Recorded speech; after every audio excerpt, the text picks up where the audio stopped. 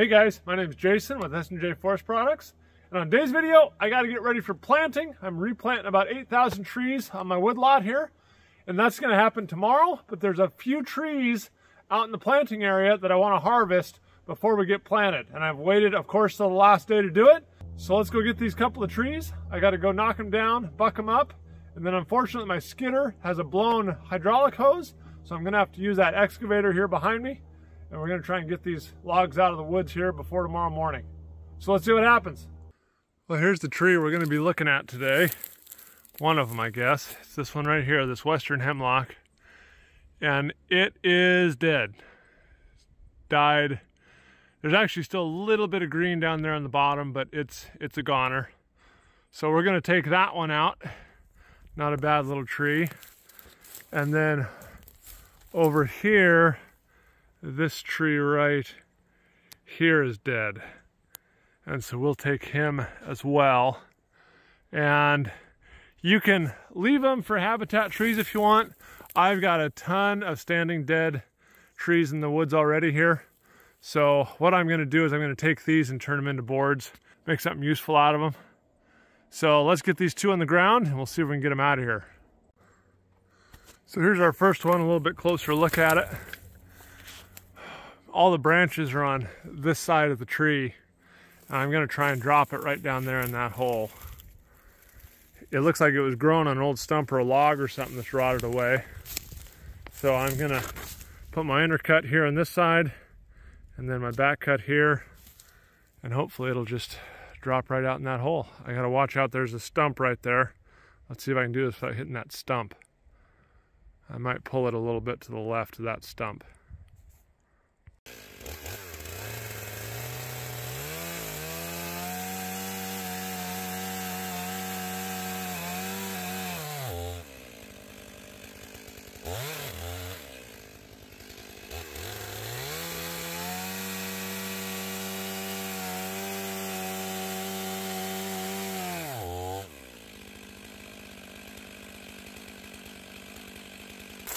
Well, this thing's rotten, and I don't know how far up the rot goes, and I'm really debating whether I want to take it out or just leave it for a habitat tree, because I had another tree that I was bucking up. I bucked up 30 feet before I was out of the rot, and these trees aren't worth very much anyway.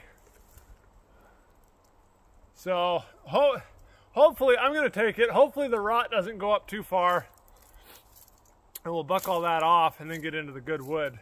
But a lot of times, I think I mentioned earlier, these trees that grow on old stumps or old logs, they get germinated and grow. A lot of times they'll have rot that goes up the middle of them just because they're perched on, you know, wet wood while they're growing, and it kind of ruins the tree for a good log anyway. But let's take it and see what it looks like once we get it bucked up.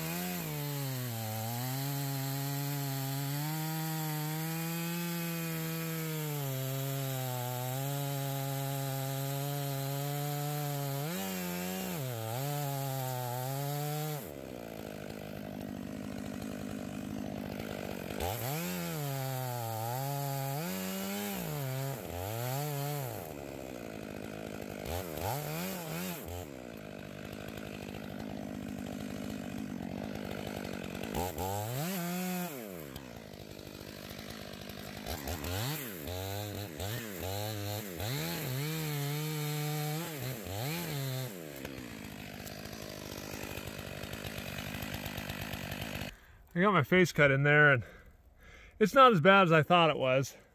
There's definitely some major rot in the middle, but it's not too bad. And it should be fine. Hopefully it goes up 6-8 feet. We can still get a lot of good wood out of this. On these dead trees, especially ones with the rot in the middle, I like to take a big face cut, because I don't know how much holding wood I'm gonna have. And so I took about half the tree. I'll come back here now and come in, and hopefully it'll just tip right over. Hopefully I don't have to do a bunch of wedging and screwing around. These ones with rot in the middle scare me a little bit, because you've only got good holding wood over on the edges here and over there. The wood in the middle pretty much isn't worth anything for holding wood. But let's see if we can put the back cut in, and I'll figure out where to put the camera so you guys can get a good view.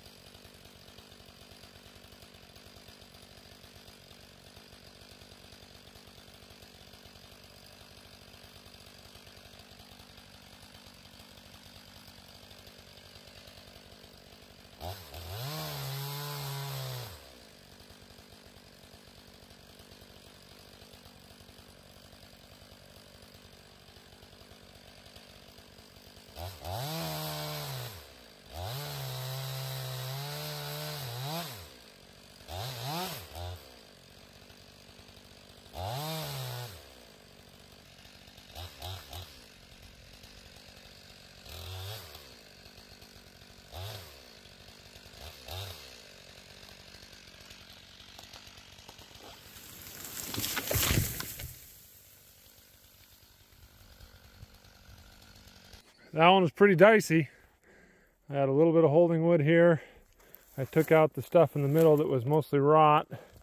Had a little bit over here, and it finally went.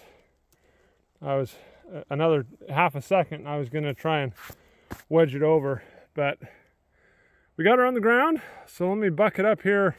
I'll take 2 or 4 feet off here and see if we can get out of this rot. And then I gotta limb it up.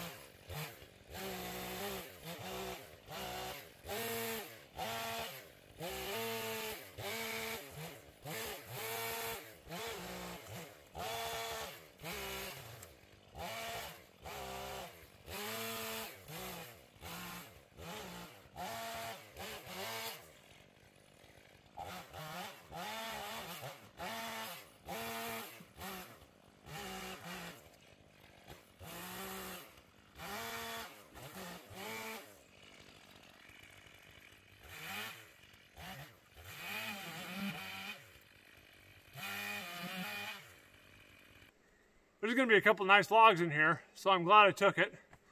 But now let's go drop that other one, and then I'll get my tape and we'll buck these up into probably 16 footers so I can haul them on my trailer up to Fred's. We'll cut some beautiful lumber out of them. Now for this one, it's leaning pretty hard to the left there. So I'm going to try and shoot it right between those two cedar trees, right out there. And my skid road's right there, so that'll put it in a good spot for us. But we'll see if we can knock this one in the right spot. I'm going to see this nasty thing here? This is a nasty old birch tree that's half fallen over. And I'm going to be standing right under where it's leaning. So I'm going to take that sucker out of there before I cut this hemlock down.